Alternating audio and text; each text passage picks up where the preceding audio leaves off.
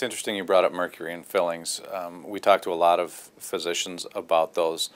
Do we know, let's say somebody in their 40s, 50s who have had fillings for 30 plus years, are those fillings constantly emitting mercury, and is there some point where that does stop, or do we know how much we're actually getting in our body when we have them that long?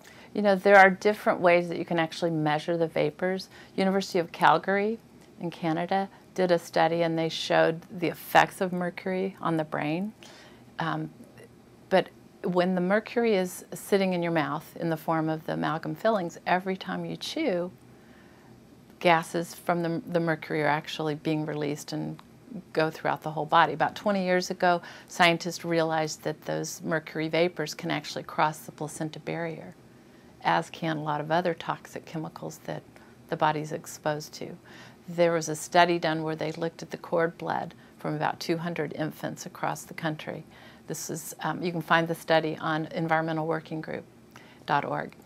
And they found that the average baby in America was born with over 200 toxic chemicals in their system already.